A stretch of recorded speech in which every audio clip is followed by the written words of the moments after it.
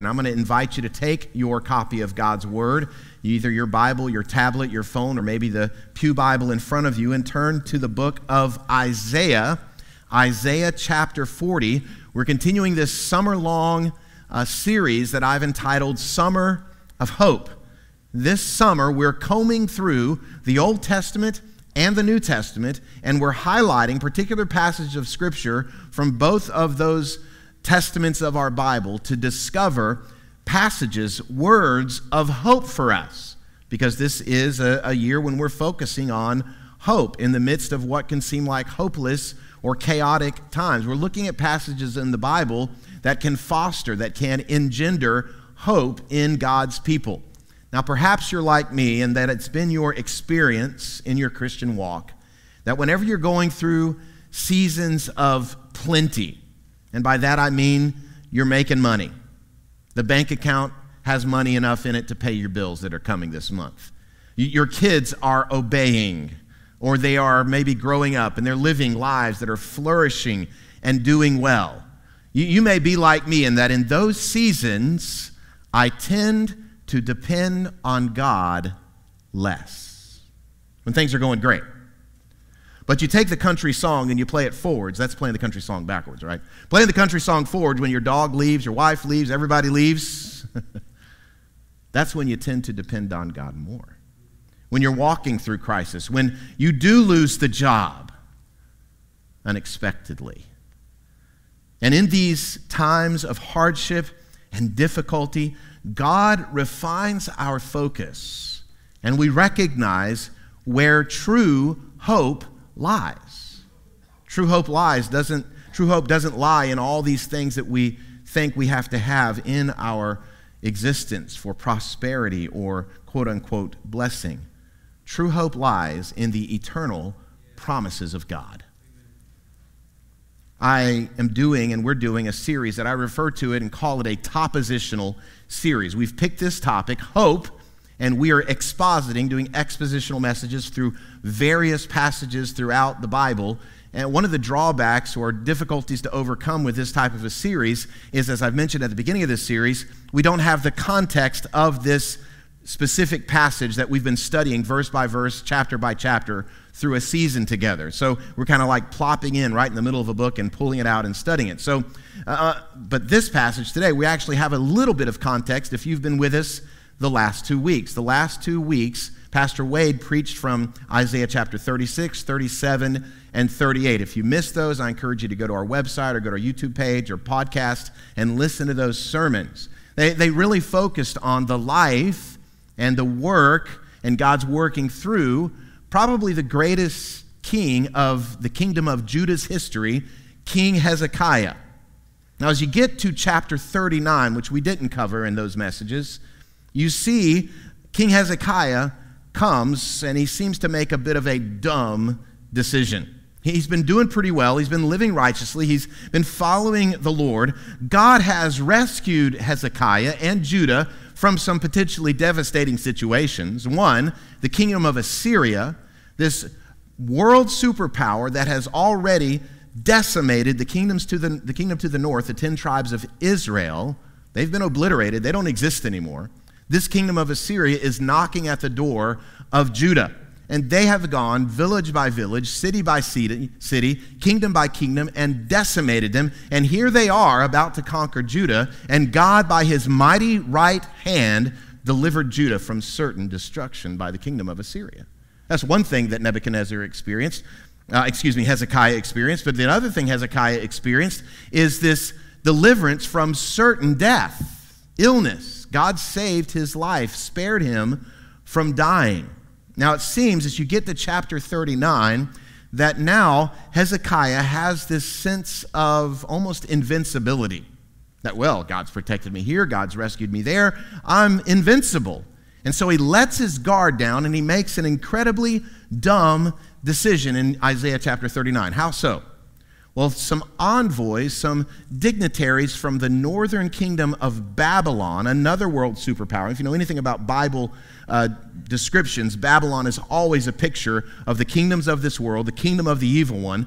Babylon, some dignitaries are sent by the king of Babylon, some 900 miles away, to come and pay homage to the king Hezekiah, to congratulate him on his victories and overcoming his illness, and even to bring some lavish gifts. And so these acts of flattery towards King Hezekiah cause him to melt like butter in their hands.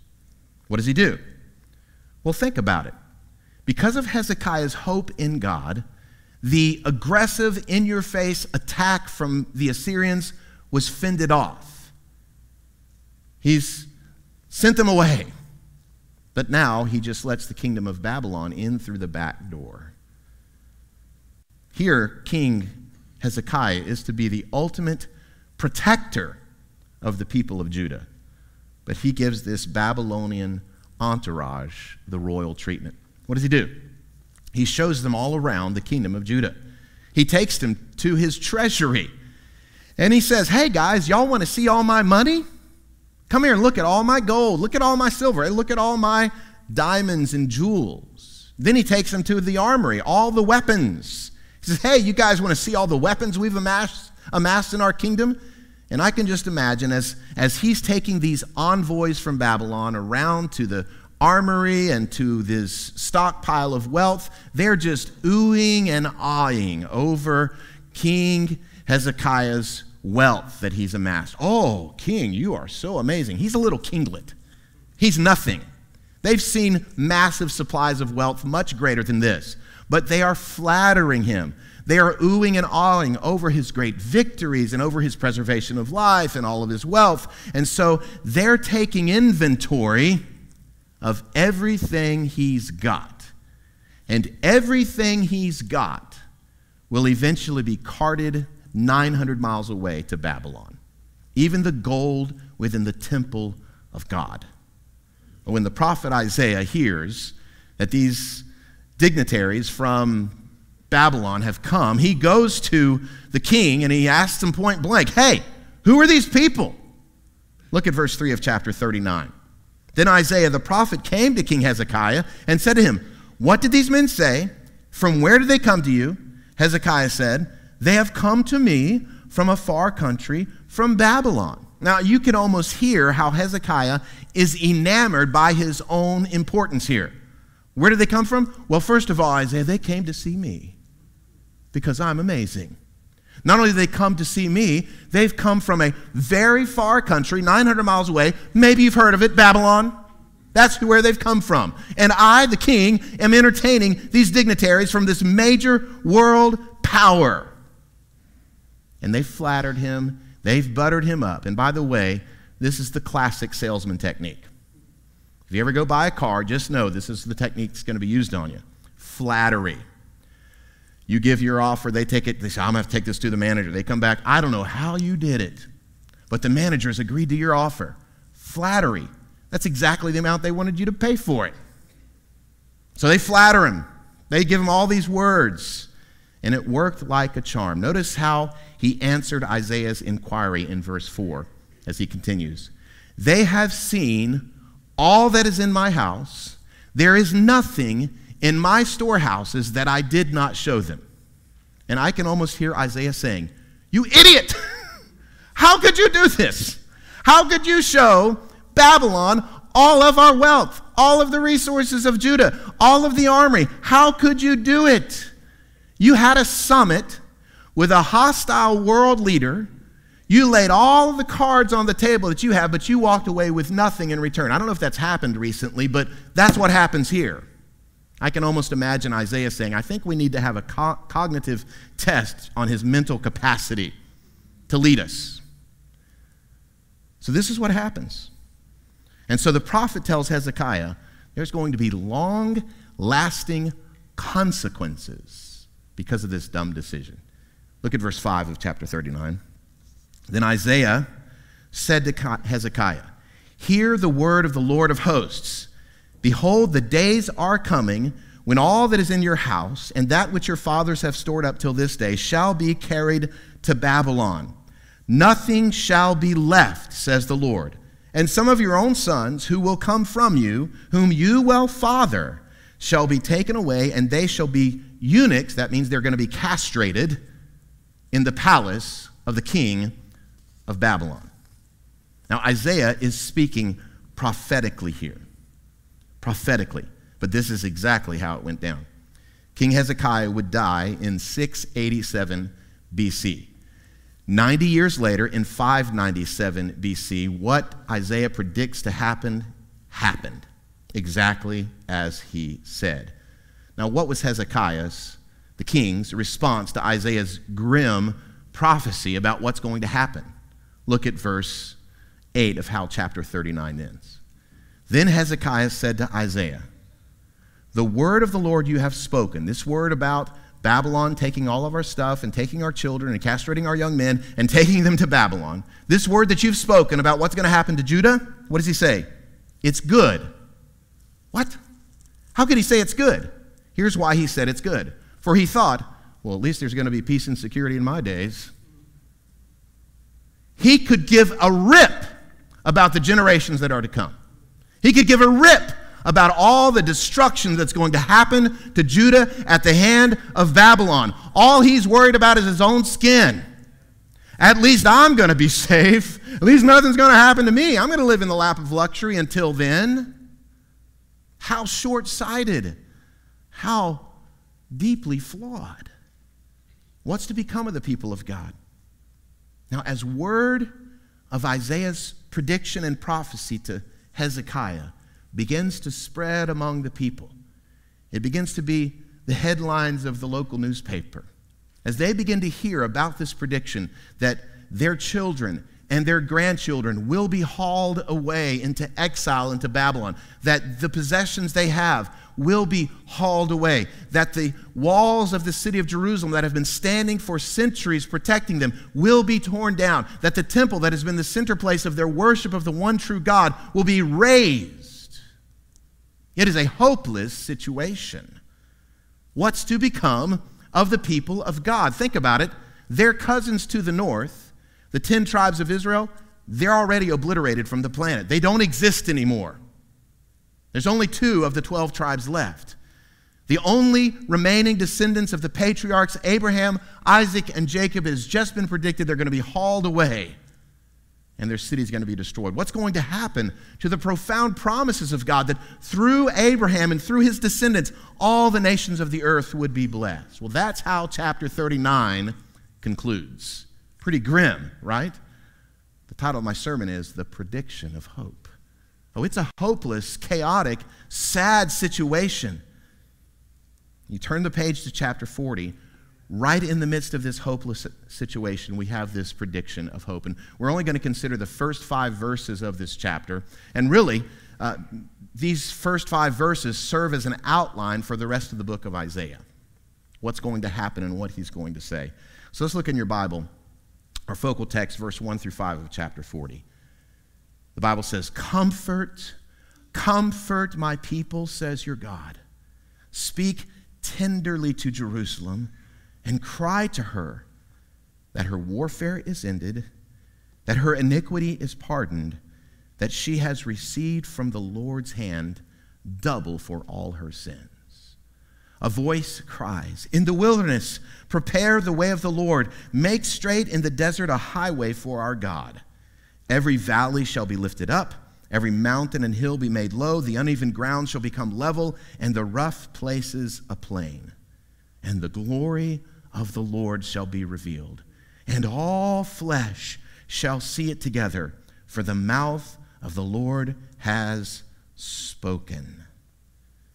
Now, to be clear, this prediction of hope that Isaiah prophesies here, it is not going to come through political means. This hope that he's predicting will come to the people of Judah is not going to come just because they happen to get the right king in the palace. It's not going to come because they pass some kind of a $9 trillion stimulus bill. It's not going to come because they raise the minimum wage. It's not going to come because the Federal Reserve freezes the interest rates so to curb inflation. None of those means brings about the hope they're looking for. The hope that the people of God are looking for is so much bigger and so much grander than any of those things. And so I want to break down for you this prediction of hope in these first 5 verses and what they entail for Judah, and friend, what they also entail for us. 2 main points on the outline. First, number 1, I want you to know that there's a message to be expressed. The message to be expressed. Verse 1 is actually a command. We know it's a command because the word is repeated. It's an emphatic comfort, comfort. This is the command of the prophet to the prophet, and by extension to the other prophets and to the people. Think about it. Instead of God saying, I will comfort my people, the command comes to the preacher, you comfort the people. And it's to be a continual, ongoing work of God through the mouth of the prophets, through the mouths of the preachers. Comfort. King James says, comfort ye, because it's in the plural. Comfort. Comfort. As I thought about this and meditated on it, I couldn't help but think back on our spring study through the book of 1 Thessalonians. In chapter 4, as Paul is correcting some of the erroneous thoughts and beliefs of the church in Thessalonica about the return of Christ, they thought, well, those believers in Jesus, those disciples who have already died and they've been buried, well, they're going to miss it. So Paul corrects that thinking, and he gives some very clear, pointed teaching about the return of Jesus. He concludes chapter 4 with these words in verse 18. He says, therefore, comfort one another with these words. The fact of the return of Christ, that Jesus is coming back to set up his kingdom, this is a message of comfort for the people of God. Friends, the promise of the returning Christ, the promise of Jesus' return is the most comforting thing we can speak to each other. Christ is returning. He's going to set everything that's wrong and make it right. It brings comfort in the midst of a chaotic world. Comfort. Comfort. Now, what is the content of this comforting message to be given in the midst of chaos? There's really 3 things I'll break down here in just a moment. But those 3 realities, as I mentioned a moment ago, really serve as something of an outline for the rest of the book of Isaiah. Isaiah is divided into 2 parts, chapter 1 through 39, and then chapter 40. This is the introduction to the end of the book, chapter 66. And one of the things that Isaiah will do through the course of the rest of the book is he will show and he will compare and contrast the sinfulness of the people of Judah and the righteousness and the holiness, yet the forbearance and forgiveness of God. He will hold these things up. And one of the things we'll see is that what Isaiah does is he shares with them the truth, the whole truth, and nothing but the truth. He doesn't water down the message. He doesn't candy coat the message. He tells it like it is. He sets forth the dire condition of the people of Judah. He sets forth what their situation is. And friends, that's exactly how we're called to communicate. In fact, look at this next slide. This is important. It is only when the heinous nature of sin against God is disclosed that the announcement of deliverance can be declared. You see, unless we recognize we need a Savior, we will not see our need for a Savior. Unless we recognize that we have sinned against a holy God, the sacrifice of Jesus on a cross makes no sense to us. In order for the people to comprehend any kind of an announcement of grace and peace from God, they must first be made aware of their desperate need.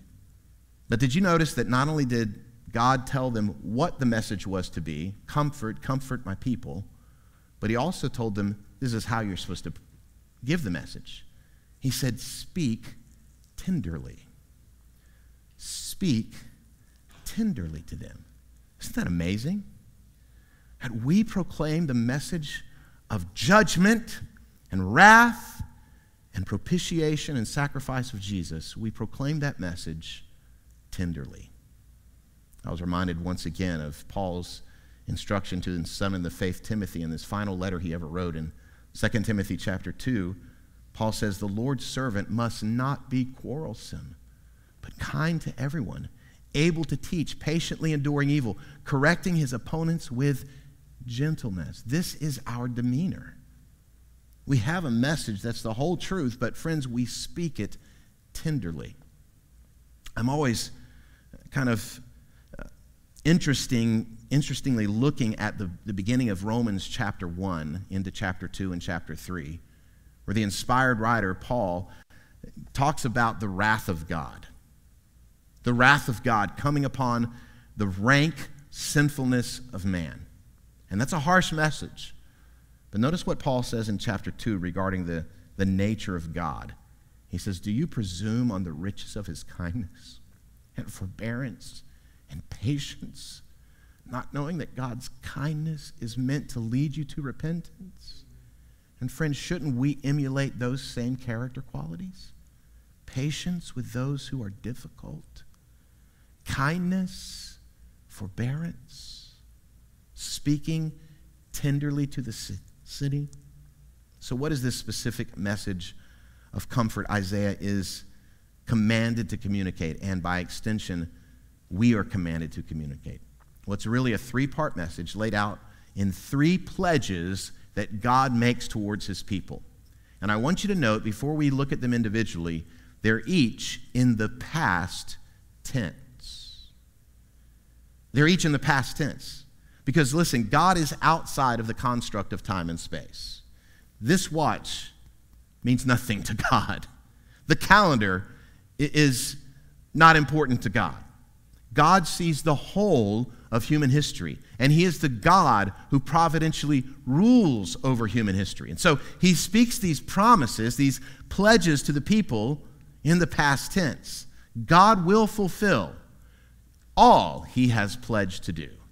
God will accomplish all his purposes. Here's the first pledge he makes to them in the midst of chaos.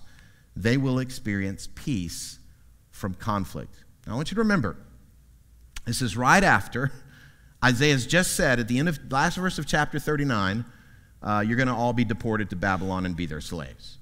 He comes into chapter 40 and says, past tense, her warfare is ended. The word warfare is just that. It's a military term. Isaiah is using it to describe conflict, hardship, oppression, difficulty. Now, would Jerusalem experience hardship in the future? Would they experience warfare in the future? Absolutely they would. At the time of this writing, the temple is still standing. At the time of this writing, the walls are still protecting them. But there's coming a time when the walls are going to be tumbling down, when the temple is going to be stone upon stone in a pile of rubble. In spite of that hardship they would endure, there's a promise. Warfare is going to be over. Warfare is ended. There is a great theocracy coming when the kingdom of this world will become the kingdom of our God and of his Christ. Now, does faith in that message bring comfort? Absolutely it does. See, weeping may tarry for the night, but friend, joy comes in the morning. Joy comes in the morning, and we hope in God because he will relinquish, he will end all of the conflict, all of the difficulties and hardships in this life. Secondly, we see the second phrase, and that is pardon from sin. This is the message. Not only will there be peace from conflict, there will be pardon from sin. This word translated pardon here means to be regarded with satisfaction, regarded satisfactorily, or made acceptable, to look upon favorably. It carries the idea that satisfactory punishment has been made, that it's been meted out for the sin that's been committed. Now, to be sure, the nation of Israel, the people of Judah, the inhabitants of Jerusalem, they had accumulated a mountain of guilt before God. But the promise is, your iniquity is forgiven. Your sin is pardoned. How in the world is this going to happen? How can a righteous God, a holy God who declares, I will by no means allow the guilty to go unpunished, how can he just arbitrarily pardon their sin? Well, friends, it's not arbitrary. This is the first hint, the first intimation of what will become a reality 13 chapters later in Isaiah chapter 53. Why and how is God able to forgive the mountain of guilt that they have amassed and that we have amassed? Look at Isaiah 53, beginning in verse 4. Surely he has borne our griefs and carried our sorrows, yet we esteemed him stricken, smitten by God, and afflicted. But he was pierced for our transgressions. He was crushed for our iniquities. Upon him was the chastisement that brought us peace, and with his wounds we are healed. All we like sheep have gone astray. We have turned every one to his own way, and the Lord has laid on him the iniquity of us all. Why is God able to make this pledge of pardon, that their sin, their iniquity will be completely forgiven? Because, friends, the sin of Judah, though it is great, and the sin of Lookout Valley Baptist Church, though it is great, it has been laid on Jesus. He's taken the punishment. And friends, that should bring us comfort in the midst of chaos. If you will just keep this reality of Christ's sacrifice for your sin to provide for you the means of pardon, the means of forgiveness, if you'll just keep this reality in the front of your thinking, it will completely change the way you approach life. You get cut off on the interstate. Instead of saying, "Idiot, when'd you learn how to drive?" you'll say, "I'm forgiven by Jesus." Right? This is the way it works. When we think about the chaos in our world, and we can read the headlines, and we get more and more depressed the more we read the headlines. The massive national debt of the United States of America is primarily held in China. I had a sin debt much bigger. That's been completely wiped free by the work of Jesus Christ.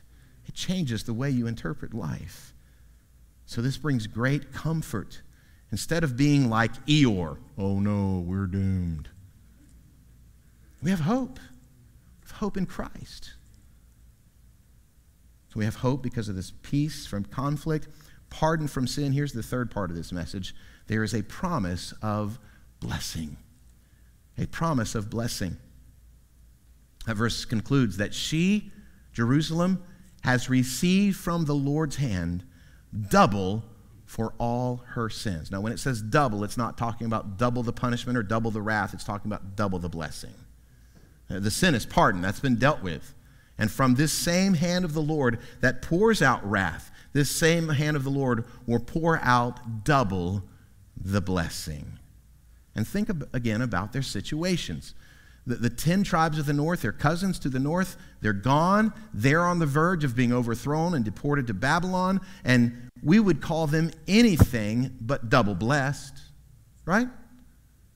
But our view of blessing is so small, it's so short-sighted. We get a raise at work.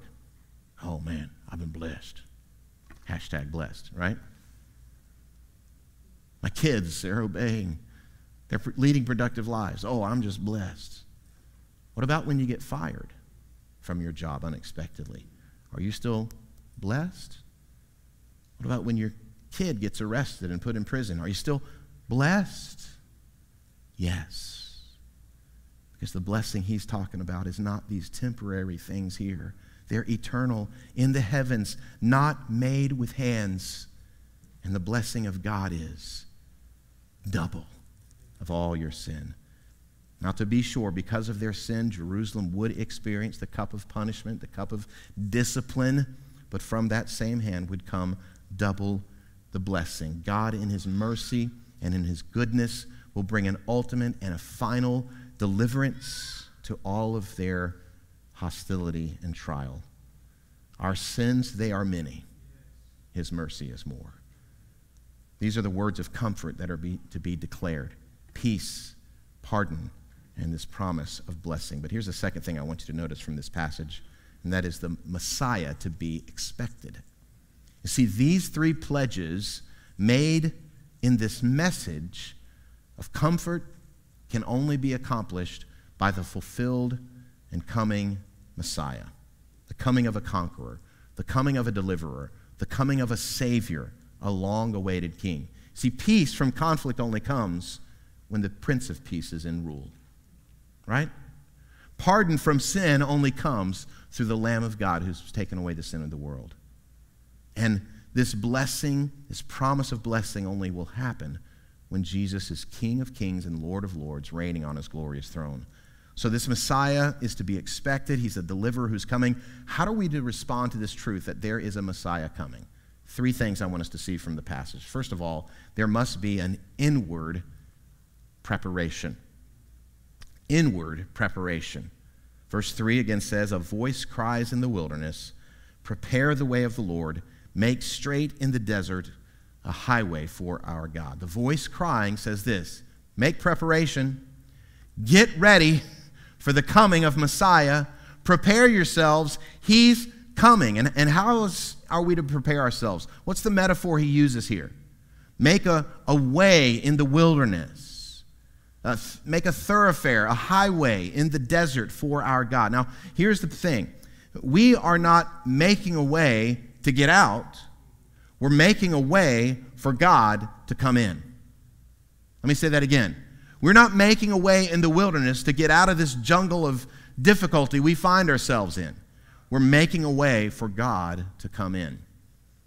As a young boy growing up on a farm in Central Florida, one of the things I loved to do was build forts. And I would find a tree, or I'd find a clearing in a piece of property that we owned, or somewhere in the woods, and I would build me a fort. What did it consist of? We'll just scrap lumber, a few pallets nailed together, and that was my fort. Now, to get to that place where I was going to build the fort, my dad let me play with this right here. Is that amazing? A 10-year-old boy running around with a machete every day. The 70s were a different time. But man, I would hack and I would chop and all the underbrush until I could make a clearing, a path to where that fort was going to be constructed. And in my mind, they're glorious. They were little shacks, but they were glorious. But I had to go through the process of hacking away the underbrush and the dog fennels and the weeds that were preventing me from coming in. And friends, this is the same process here. It's not hacking away to get out of your mess. It's hacking away for God to come in. What does this specifically look like? What is this preparation talking about here? Well, we find the New Testament fulfillment of Isaiah chapter 40, verse 3 in one named John the Baptist. If you remember last year when we studied 12 months in the book of Genesis, I told you this hermeneutic, this interpretive principle. What is in the Old Testament concealed is in the New Testament what? Revealed. The same way here. Isaiah 40, verse 3, Old Testament, that somewhat concealed the meaning. Here's the revelation of the meaning in the book of Matthew.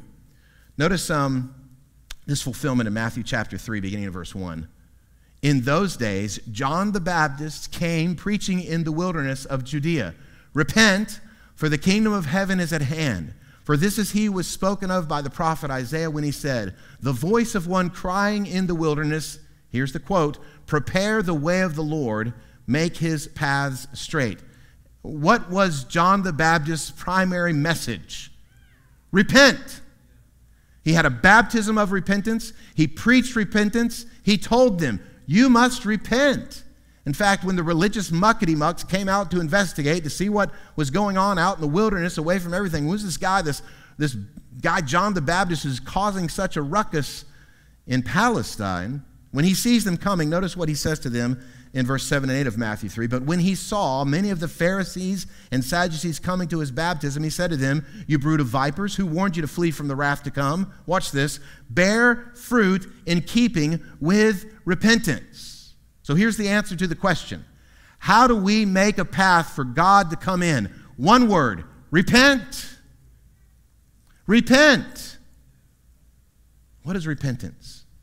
It is a recognition of our own sinfulness before a holy God and our confession to him that what we have done is sin. It is wrong. It is heinous in his sight. And repentance is a change of mind that results in a change of life.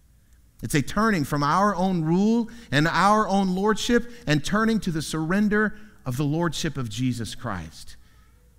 How do you prepare for God to come in? You want God to come into your life? In power and in might, repent. That's the message of the one crying in the wilderness. Prepare a way for God. Repent of your sins. When should you repent? as soon as you recognize it's sin. Don't put it off. You want to know how to walk with the voice of the Holy Spirit leading you and guiding you in your life? Do you want to know that? As soon as Holy Spirit brings to your consciousness, Troy, that was sin. That was a selfish thing to do. That was an unkind thing to say. Immediately respond to the voice of the Spirit. Repent. And friends, you will begin to hear His Spirit more and more. Prepare for the coming of the Messiah. There's an inward preparation of repentance. But secondly, from this text, I want us to see there's also an outward excavation. An outward excavation. This is something that only God can do. Look at verse 4. Every valley shall be lifted up, and every mountain and hill be made low. The uneven ground shall become level, and the rough places a plain.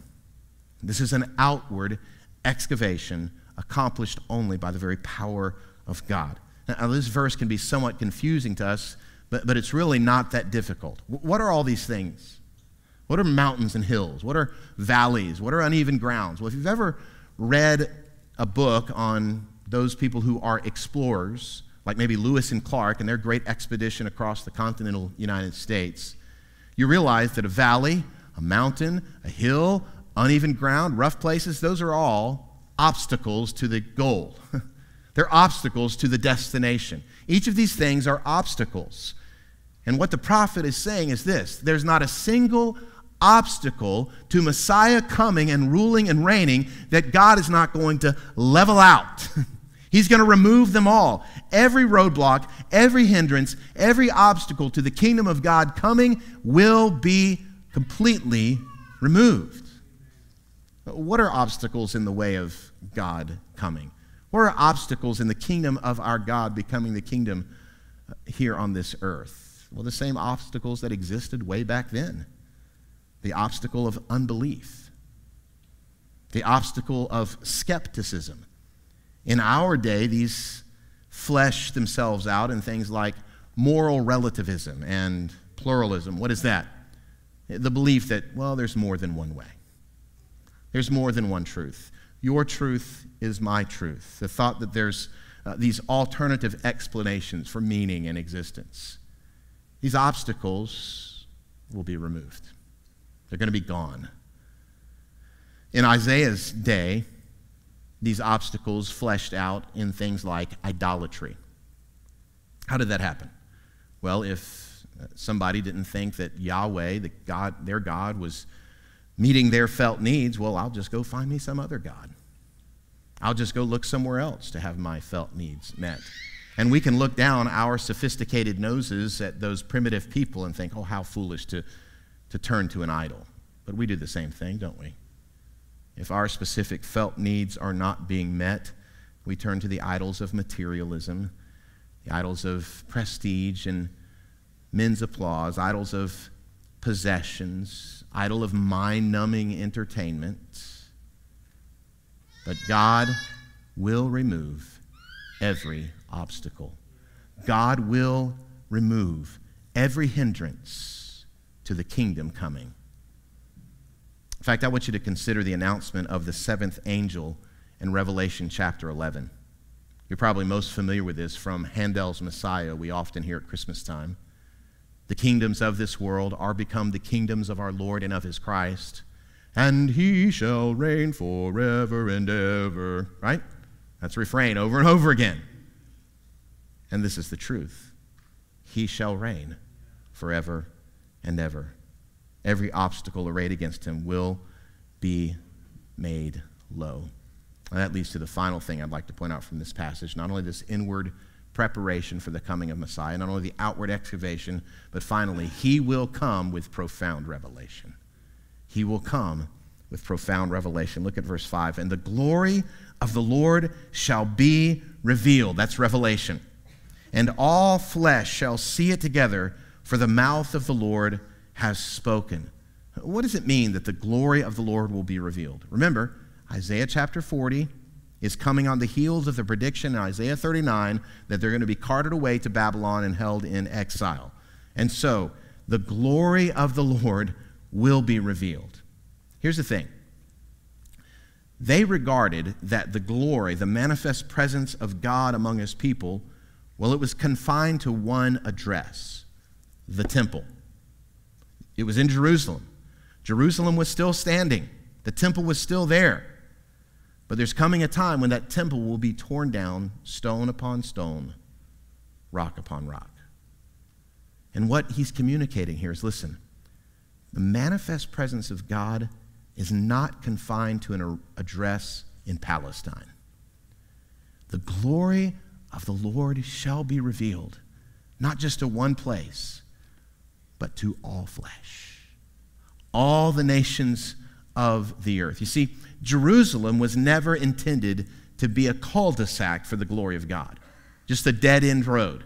This is where God's presence and God's glory rests. No, it was intended to be a conduit, a thoroughfare, that the glory of God would go to Jerusalem and through Jerusalem to the ends of the earth. But it turned into a cul-de-sac. And friends, this church is not to be a cul-de-sac for the glory and presence of God. I thank God by his grace that we have begun to see that these doors are to be wide open, that our pockets are to be empty, that we may see the glory of God go to every tongue and every tribe and every people, that all flesh can see the glory of our God. This is who he's called us to be and what he's called us to do. Not a cul-de-sac, but a conduit of his glory. And when we come to grips with that magnificent calling, with that tremendous responsibility, it will become the ultimate priority of our lives together as a people, seeing his glory spread. We will experience temporary hiccups. We will. We will go through momentary mishaps that will be troublesome, that will be hard, that will seek to divert our attention. But friends, we keep the main thing the main thing. We keep the goal before us. We hope in God and his coming kingdom that the glory of the Lord shall be revealed to all flesh, every kingdom, every tribe, every tongue.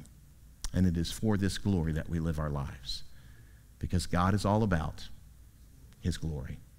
And that leads to my last thought.